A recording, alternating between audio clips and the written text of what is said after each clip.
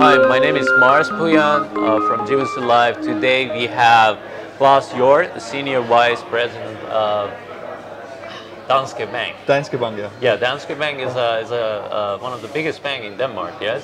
Yes, we are across a Nordic universal bank with about 150 years of legacy. Wow. Having a huge position in Denmark, of course, Nice. approximately 30% of market share.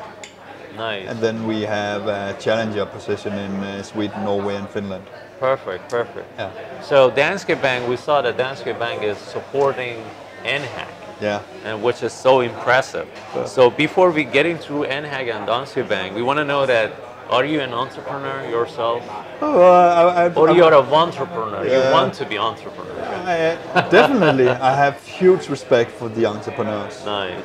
Huge, huge, huge. I'm out of a family who's entrepreneurs. Oh, really? Nice. The closest I get to it is that I used to be an entrepreneur. I used to work within advertising. I did an advertising agency 10 years ago. Nice. Or 15 years ago. It failed. It failed. And then I went into the corporate world.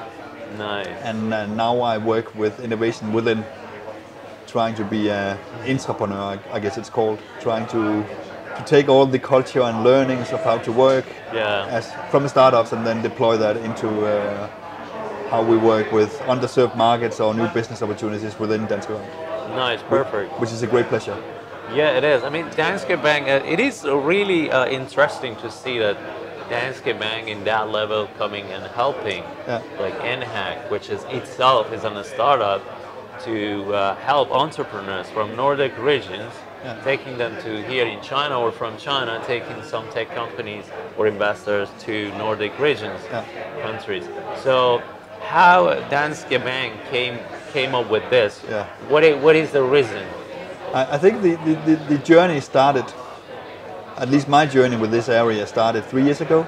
3 years ago. Where we could see that there was some structural changes in the market. Nice. Of course, we could see how quick Amazon scaled, Facebook scaled, Google scaled. Exponential growth. Yes. Yeah. And imagine then that if we only stick to the companies with 50 years of experience, which will be at risk of the new ones, but didn't pay attention to the young ones, then they would scale with speed.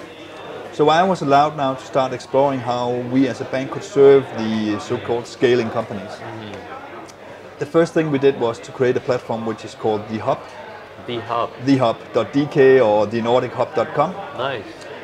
Which is out now in all Nordic markets, where we help them with attracting talents to startups. We help them with navigating on the risk capital, and we deploy tools for them. So if you want to do your first employee, how to find a contract for that, or if you want to know how to deal with IP rights, etc. It's just a consulting platform. Or it's a digital platform where you can just, imagine it's like a marketplace. So we ensure that investors and startups can meet. And at the moment, I think we have 3,000 startups in the Nordics on that platform. So that was the beginning of the journey. And we're still running that, and we are happy to do that. On top of that, we then build what is called Danske Bank Growth, which is about having advisors who understand the business models of the startups. And then eventually we were approached by Chris, I think in June. And then because we have learned how to see opportunities and not waiting for long business plans to evolve, we were just happy to start jumping on that trip. Nice. And help source the first 6 companies for this cohort. And we were here in September when we launched it, and we are happy to be here again. Because if you really want to understand the opportunities of scalers, then you have to have a China strategy. Definitely.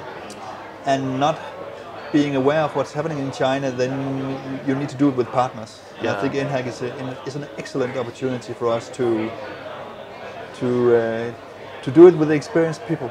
Yeah, that's awesome. That's awesome. I mean, that's admirable that what you're doing. So my question is, you said that this journey has started since like 3 years ago, So did you get any feedback? I mean, do you see any good result, good conclusion out of this process and the procedure of 3 years that you have been doing? I think we have seen that from not being present towards this segment, it's actually interesting how fast you can actually be a natural part of the ecosystem if you do something that has value. Exactly. So that has been a great learning. And then also for us not to spend years of making an Excel sheet on then we will do this, and then we will do this, and then we'll do this, and then at the end we will make a lot of money. Nice. But just like many of the startups are searching for their business models. And we can now see that by doing something good, we will attract the scalers to join us in the Nordics as their preferred bank. Nice. So just like Silicon Valley Bank is the place to go if you are a US-based startup, we want to be the Silicon Valley Bank of the Nordics. Nice, awesome. Is Danske Bank only is doing that for nHack in China, or you have been in other countries? I think as most people in the Western Nordics, we have looked a lot to the West. Yeah. So we have a lot of partnerships in US, not with a concept like nHack, but we have a lot of partners over there and can help our customers bridging into that. The closest we get to that is something called Denmark Bridge, which is us together with a lot of other corporates and then C-level companies in US, where we try to make that bridge. And now we have opened our eyes for China.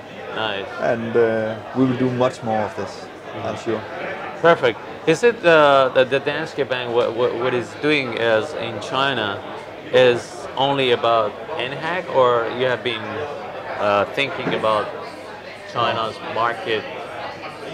We have a rep office in Beijing. Oh, yeah. Yeah, we don't have a banking license out here, but we have an office in Beijing. Which, as most strategies within bank, started with us trying to help the big corporates. Yeah, that's right. And then we lacked some kind of presence in terms of smaller SMEs and startups. And that's why nHack just fits really nicely into our overall international strategy of wanting to help our Nordic companies going abroad. And then nHack can help us doing it in new ways instead of us only looking at it with banking eyes. Exactly. How nHack, how do you see the nHack's future? How would it be? What is your vision and image about that? I mean, you're one of those decision makers in Danske Bank, yeah? So how do you see that vision? Where you want to go? I mean, hopefully we will be able to understand that we should be open for the speed of change here in China. Yeah. So now we have the Shanghai based, and Chris and the team is already now talking about Beijing and Shenzhen and other places. And for us not to wait to be certain about results, but also seeing opportunities for now actually tapping into the opportunities within nHack. Nice. So I do hope that nHack will be a success and that we will continue to be a strong partner in that. And seeing the potential scale opportunities. Nice. And then I think in 6 months' time, both you and me will be much wiser about what happened to nHack. Yeah. Exactly. I'm so impressed about the speed out here. It's nice. What I see, which is so admirable, and I really appreciate that is that your bank in that level is helping a kind of platform that is helping entrepreneurs to make things happen and get successful based on that. And I really appreciate for your presence here, and thank you so much, and hope we can have you again and again and again. Thanks a lot. Thank you for coming. And you're welcome. Hope you often come to China, yes? My last visit was back in 1994. Wow. So I couldn't actually say that I'm a frequent guest, but hopefully in the future I'll be here more frequent. Yeah, I hope that we can have you again in our session. I really appreciate for your talk, for your points, and that's an honor to know you.